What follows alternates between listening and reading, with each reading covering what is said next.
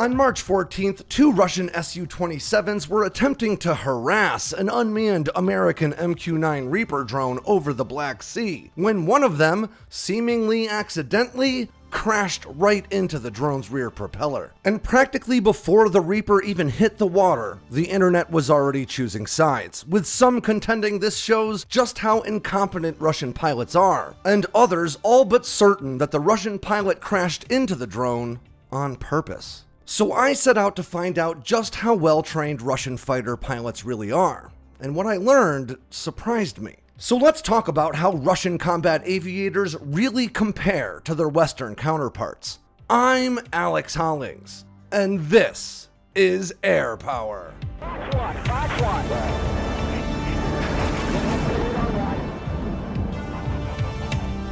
Now, if you follow defense news, you already know that intercepts between Russian and NATO aircraft are incredibly common all over the world, as is aggressive behavior from Russian pilots during these intercepts. We're already very accustomed to hearing American defense officials describe the behavior of Russian pilots as unsafe and unprofessional. But after that Su-27 crashed into an American drone, General Ryder took it a step further in a press conference held that same day, when he said, and I quote, "This incident demonstrates a lack of competence, in addition to being unsafe and unprofessional." I've got to admit, that's the most professionally delivered burn that I've ever heard. Now, it is not at all uncommon to hear people say that Russian fighter pilots are not as well trained as their Western counterparts, particularly those from the United States. But after conspiracy theories began to surface all over the web about the Russian pilot potentially colliding with the MQ-9 on purpose, so Russian vessels in the Black Sea could recover it,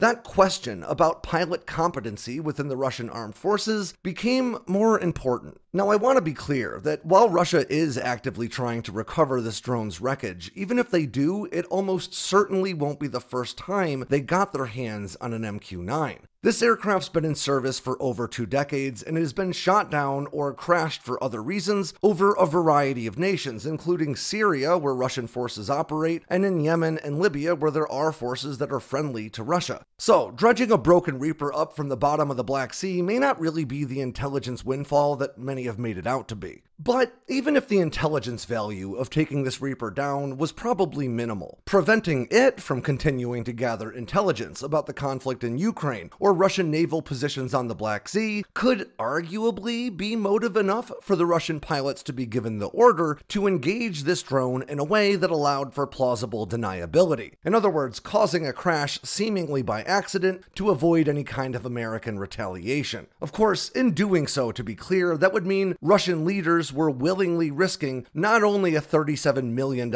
aircraft in the midst of an ongoing war, but a valuable pilot as well. And that's a lot of risk for one dated drone. But in order to really assess the likelihood of such a conspiracy, we really need to assess just how capable Russian pilots are to determine whether or not this is the sort of thing you could even order a pilot to try to do. So I set out to put together the most thorough and objective assessment of Russian pilot training you're likely to come across on this side of a think tank, pulling not only from publicly available data and assessments from Western experts, but also directly from statements made by Russian officials, and even a propagandist or two. And oh boy, did I find some interesting stuff. However bad you think Russian pilot training is, it's almost certainly worse. In fact, it's so bad that this is probably going to be a two-parter. What I discovered through my research is that not only are Russian pilots by and large poorly trained, but the Russian military seems to be amid a catastrophic shortage of well-trained and experienced aviators. And this does a lot more than just offer insight into the recent collision over the Black Sea. This shortage also explains a lot about the Russian performance in the skies over Ukraine to date. And further, it suggests that Russian aviation will be struggling for years to come, regardless of the outcome of this conflict. So let's dive right into the meat of this, starting with budget. Prior to Russia's invasion of Ukraine in February of last year, Russia's entire defense budget has averaged between $61 and $69 billion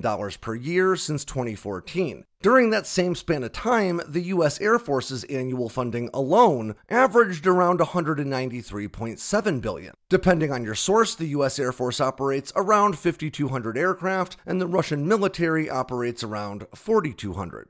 Based on these available figures, and in very simplified terms, the budget for America's Air Force by itself averages around double that of Russia's entire military on an annual basis. But that's actually more simplified than is appropriate, because it doesn't take things like purchasing power parity or PPP into account. Now, I offer a bit more depth on a lot of this stuff in my full write-up on Sandboxx News about this topic, but suffice to say that PPP is all about evening the economic playing field between different economies for comparison. Weaker economies like Russia's may have less money to pour into defense, but goods and services also cost less within those weaker economies. As one very simplified example, the US government may pay a skilled carpenter, let's say $60 to build a table, based on the standard pay for carpenters in the US and the cost of goods at American stores. The Russian government, however, might pay a similarly capable carpenter a lot less to build the same table, based on a lower pay scale and the lower cost of goods at Russian stores. So let's say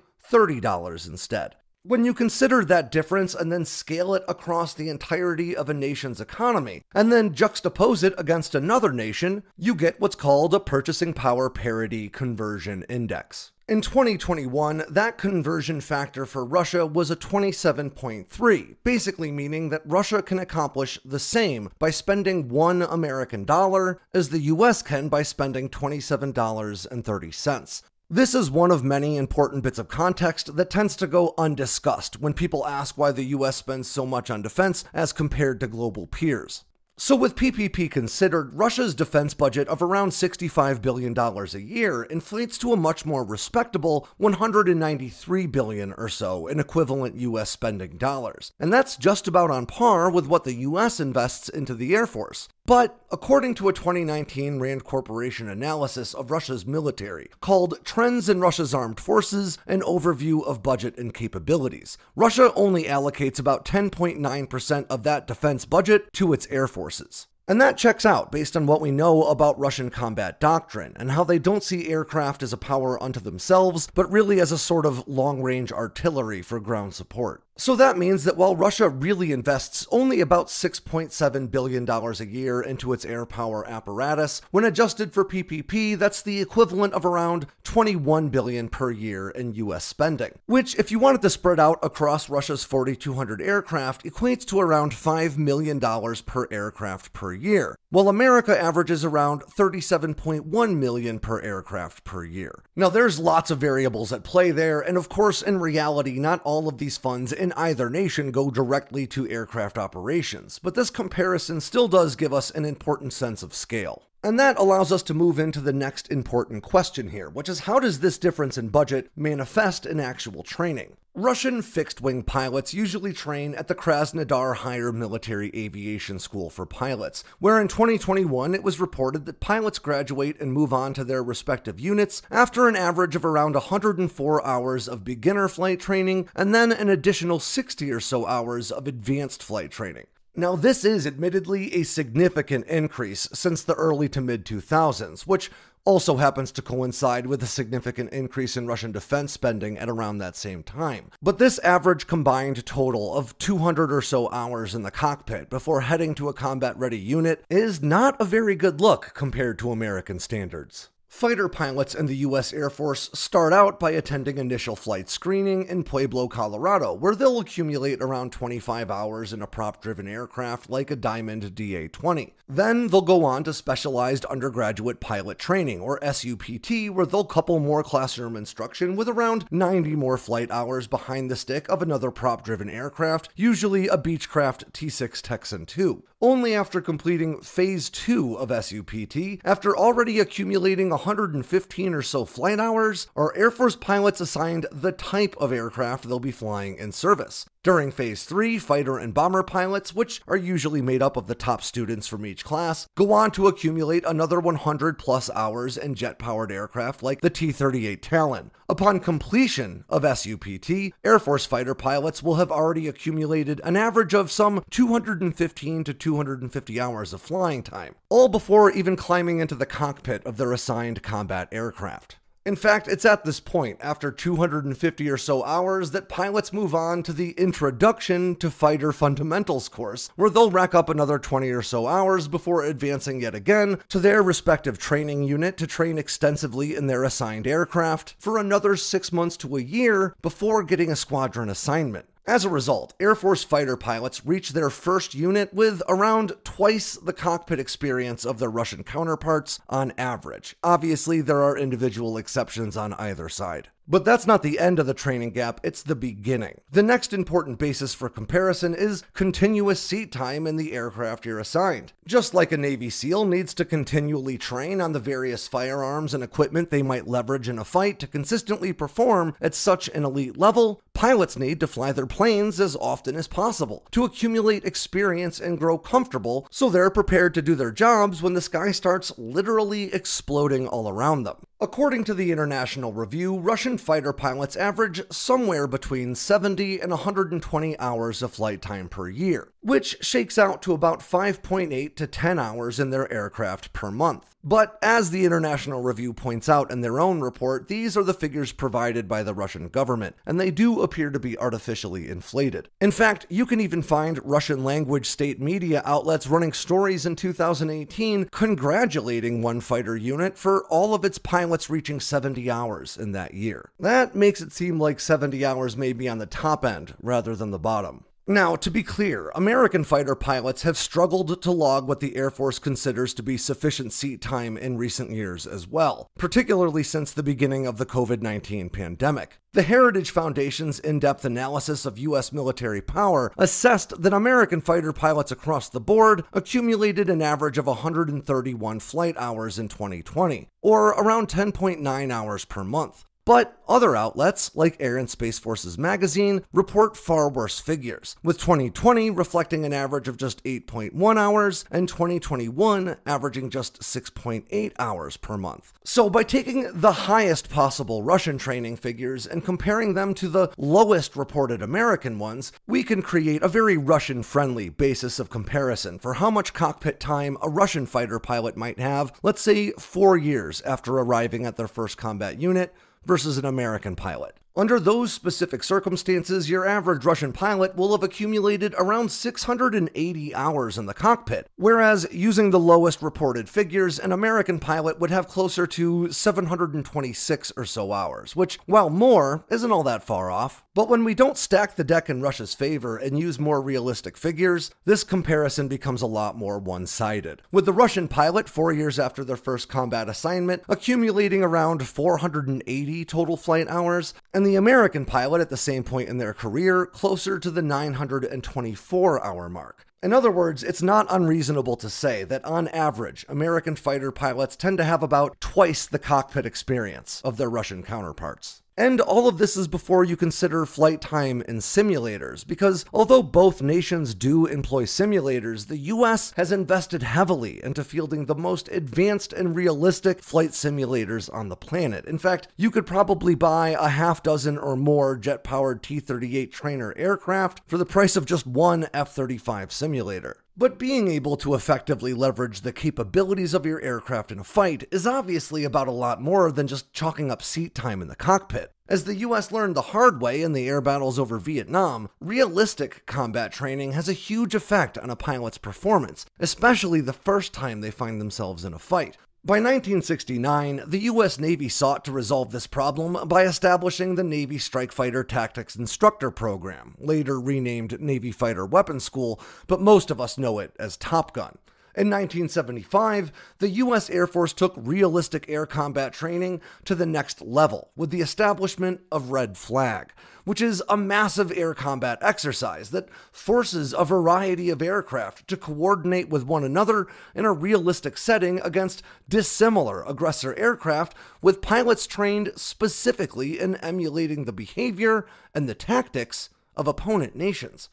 Today, allied nations from around the world send aviators, aircraft, and support crews to participate in Red Flag as well, ever broadening both the scale and the realism of this intense training environment. According to the US Air Force, it's not uncommon for there to be more than 29 different types of American aircraft alone participating in any given Red Flag exercise, alongside foreign aircraft and a laundry list of ground-based defense systems and more. Both Top Gun and Red Flag have helped to reshape the way America leverages its air power, turning the largest air force in the world into arguably the most well-trained and capable to boot. But doing so isn't cheap. According to some reports, each of the 3 Red Flag exercises held every year costs Uncle Sam between $20 and $60 million in ordnance, operating, and personnel costs. And this is one of those places where the funding disparity between Russian and American air forces becomes perhaps most evident.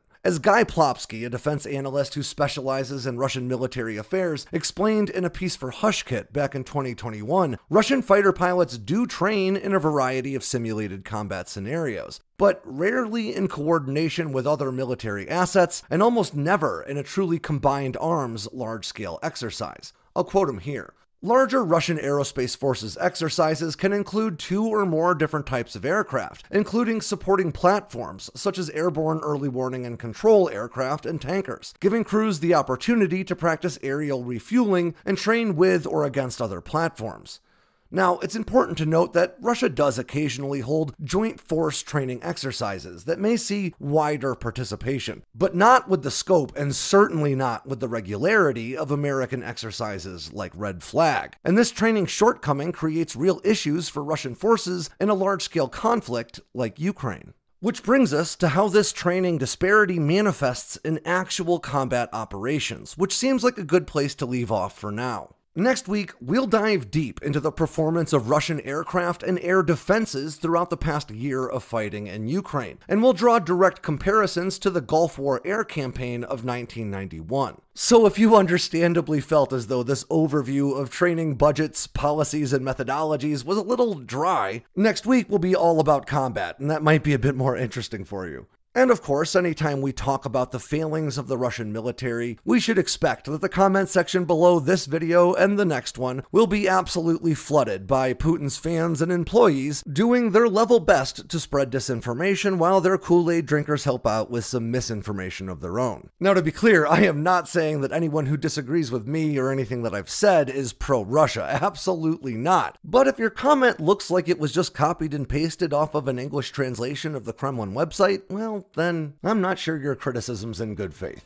So if you've made it this far and you don't hate me already for being an ignorant capitalist pig, do me a favor and drop a comment down below about which Russian fighter design you can't help but think is beautiful. It'll give me something to read in between all the hate-filled messages, and let's be honest, for all of Russia's failings, they do make some pretty jets. And on that ends yet another edition of Air Power from Sandboxx News. I'm Alex Hollings. I want to thank Hector Tinoco for handling editing duties on this video, and make sure to swing by sandboxnews.com today and every day for all the latest in news, entertainment, and motivation from all around the force. If you got anything out of today's video, make sure to click like and subscribe down below, and leave me a comment so I know what I should cover next. And of course, don't forget to tap on that bell icon so you never miss a drop from Sandboxx News.